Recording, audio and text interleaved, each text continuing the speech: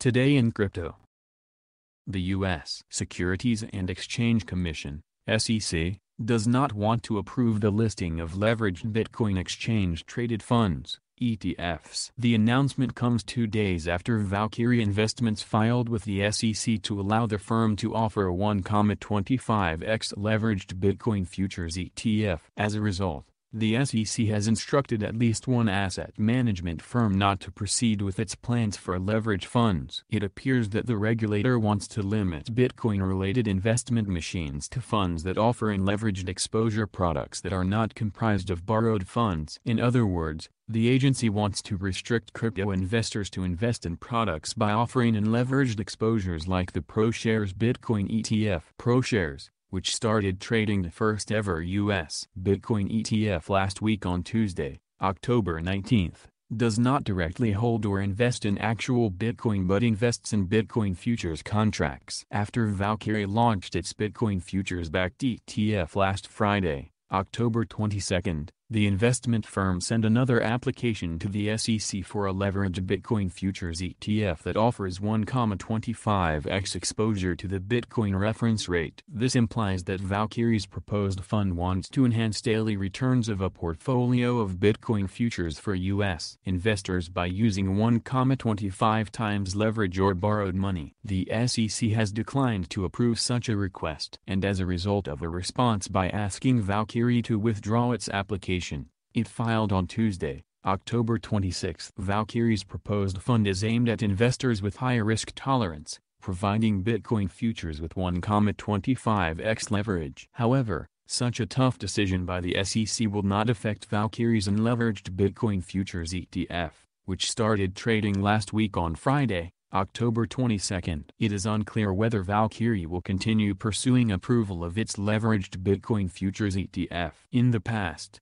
many investment firms have repeatedly tried to gain SEC's approval for their proposed ETFs. Concerns over leveraged exchange-traded funds. The move by the SEC shows another regulatory opposition to innovative products that asset management firms in the nascent cryptocurrency industry face. As reported by blockchain.news, the SEC has hesitated to allow offerings that it believes might be vulnerable to manipulation, fraud, and other risks. On October 4, SEC Chairman Gary Gensler stated that leveraged exchange-traded funds, much moved by retail investors, could pose a systematic threat to the financial system. Gensler instructed SEC staff to study the universe of risky exchange-traded products and consider regulations to protect individual investors during that time. The SEC boss warned that such products are popularly known as complex ETPs can pose risks to individual investors and even sophisticated investors and potentially create system-wide risks by operating in unanticipated ways when markets experience stress conditions or volatility. Gensler was referring to inverse ETFs that mimic the opposite of an asset's performance or leveraged funds that multiply gains or losses. The owners of one of Turkey's biggest crypto exchanges have established a securities brokerage. This comes after the country's currency saw its worst performer in emerging markets in 2021. With a loss of about 22% against the dollar. Istanbul-based BtcTurk will now offer its millions of clients new options to satisfy their trading itch. Half a year ago, BtcTurk survived a major crisis when 2 local cryptocurrency exchanges crumbled within the space of a few days. Following the crisis, it now wants to parlay demand for digital assets into new areas like stocks, according to BtcTurk Chief Executive Officer Özgür Güngören. The reasons pertaining to the growth of cryptocurrencies in Turkey could be the decline in the lira and spiraling inflation which has sapped the value of their savings. The country's market regulator has approved the establishment of Elliptic Yatırım and Kuldurlar, owned by crypto technology firm Liberium, a sister company of BtcTurk. The firm promises to provide capital market access for more than 4 million of its users. Furthermore, it plans to offer trading in major stocks on Borsa Istanbul and Nasdaq. Elliptic won't employ any sales staff, nor it will provide research, Güngören said. We believe in self-service finance. We won't call anyone to market this or that idea, but will be within fingertip reach when clients want to trade. According to the data provided by the website 21million.com, BTcTurk had a daily trading volume of 16.6 billion liras, $1.7 billion, over the past 24 hours. Prabhu, which competes with BTcTurk, ranked second with 9.11 billion liras. Elliptic plans to start its services in the first quarter of 2022, pending another approval for an operating license. European-based cryptocurrency trading platform BitPanda has hired a former executive at JP Morgan to lead a division in the leading platform, BitPanda Pro, a platform targeting to fulfill the needs of experienced traders and institutional investors. BitPanda, a cryptocurrency trading platform based in Vienna, Austria, announced on Thursday, October 28, that it named JP Morgan executive Joshua Barraclough as the chief executive officer of its fully regulated digital assets exchange BitPanda Pro. Before Barraclough moved to the crypto sector, he served as the global head of the fintech team at JP Morgan. He served as co-head of digital innovation at the investment bank, responsible for creating new products and businesses. He talked about his departure from JP Morgan to join BitPanda, saying that the move was an easy decision. He mentioned, "The crypto ecosystem is the most exciting part of it right now, with an incredible pace of change and growth in adoption. We want further to bridge the gap between digital assets and traditional finance,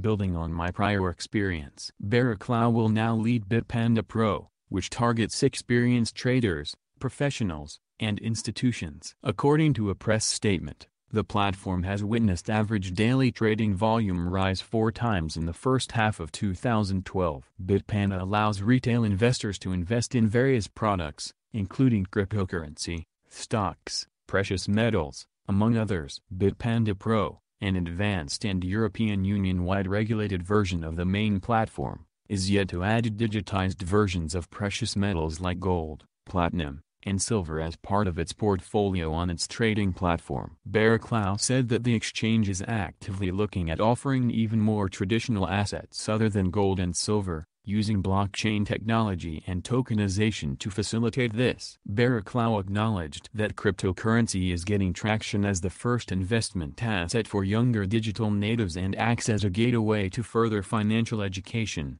building wealth through a diversified portfolio. He further talked about the rising adoption of cryptocurrencies and the inflow of new institutional funds. He stated, "This wave of institutional investment, unaffected by many of the regulatory worries of the last bull run, has proven the viability of Bitcoin, BTC, as a secure store of value and inflation hedge." Barraclough is the latest in a series of high-profile hires for the rapidly growing fintech firm. Last month, BitPanda hired Irina Scarlett, a former Revolut executive, as its chief growth officer. In August, BitPanda hired former regulator Matthias Bauer-Langgartner as its managing director in Ireland and the UK. In August, BitPanda achieved unicorn status after raising $263 million in a Valar Ventures-led Series C round, funding that brought its total valuation to $4.1 billion. Ether soared to a record above $4,400 Friday, gaining as much as 3.5% to $4,403.93, topping the previous record of $4,379.62 reached in May. According to data from CoinGecko.com, Ether is now worth about $520 billion. The digital asset went up on bullish sentiment surrounding an upgrade to the Ethereum network and rival Bitcoin's recent rally to a high of its own. The second largest cryptocurrency's latest achievement comes as the digital token has far outperformed Bitcoin throughout this year. Ether beat Bitcoin with a 6-fold increase amid surging retail and institutional investor interest. Following the debut of the first Bitcoin-linked exchange-traded fund in the U.S., the cryptocurrency rose some 40% this month to peak a record of almost $67,000. Other smaller tokens, including Binance Coin and Solana, rallied. Ether underpins the affiliated Ethereum network, the dominant blockchain used for thousands of decentralized applications. Earlier this week,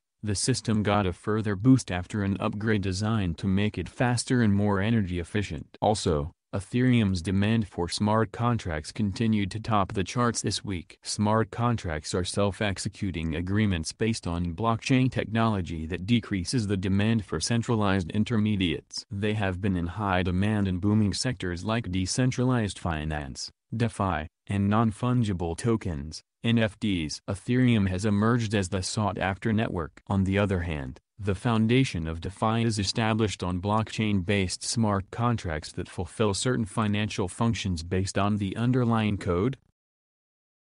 Amber Group, a leading crypto trading and technology firm, announced today a strategic partnership with the climate tech company Moss Earth, the first and largest environmental platform in the world to tokenize carbon credits. As per the agreement, Amber Group bought 250,000 carbon tons offsets worth of MCO2 tokens, approximately enough to offset the cost of more than 280,000 BTC transactions. Climate change is the central issue of our times. Joining forces with Moss Earth will constitute a major pillar of our carbon-neutral business impact ambition and a path towards a long-term carbon-negative pledge which we will be announcing soon, remarked Michael Wu, founder and CEO of Amber Group. We will be working towards offsetting our carbon footprint, toward providing options for our users to act upon this commitment and eventually acting to remove carbon emitted since Amber Group commenced activities in 2017. As a crucial step towards fulfilling this pledge, Amber Group is therefore announcing its initiative to offer carbon offsetting options to its users, through which everyone will have the opportunity to offset the carbon footprint associated with their transactions by purchasing MOC2 tokens, Moss's tokenized carbon offsets. Launched by Moss in March 2020, MCO2 is equivalent to 1 carbon credit, a digital asset that certifies the prevention of 1 ton of carbon dioxide from being emitted into the atmosphere. Through the certification process and the minting of MCO2 tokens, funds are sent to conservation projects in the Amazon. We are very excited that such a reputable fintech unicorn such as Amber Group has embraced the battle against climate change, and honored that Amber Group chose to do it via endorsement of the MCO2. We believe that adding liquidity to this transparent way of offsetting carbon emissions is key for it to become easy and for us to add the habit to our daily routine, says Luis Adame, founder and CEO of Moss. The world confronts a major emergency. Businesses have to take responsibility and assist their stakeholders in contributing towards humanity's common goals. As a rapidly growing global fintech unicorn, it is our obligation to take a leading role in combating climate change and empower our users to contribute towards these lofty, yet non-negotiable aims, added Michael Wu. Amber Group is one of the world's leading crypto finance service providers, operating globally with 12 offices on 3 continents. To date, Amber Group has raised a total of $128 million in funding from the world's best investors including Tiger Global Management, DCM Ventures, Paradigm, Pantera Capital, Coinbase Ventures, Blockchain.com, Polychain Capital, Dragonfly Capital, and Fenbush Capital. Moss is a climate tech company focused on environmental services with global operations. In 2020, it created the first carbon credit-backed token used to offset greenhouse gases. In its 1 year of existence, Moss and its customers have sent more than $15 million to the Amazon, which has helped to preserve approximately 500 million trees. The MCO2 token is already listed on platforms such as Mercado Bitcoin and Flow BTC as well as globally on Probit, Uniswap, and Gemini. A carbon credit is a digital certificate that is equivalent to avoiding the emission of 1 ton of CO2 in a given year through forest conservation, clean energy, and biomass projects, among others. Hit the like button and subscribe to the channel.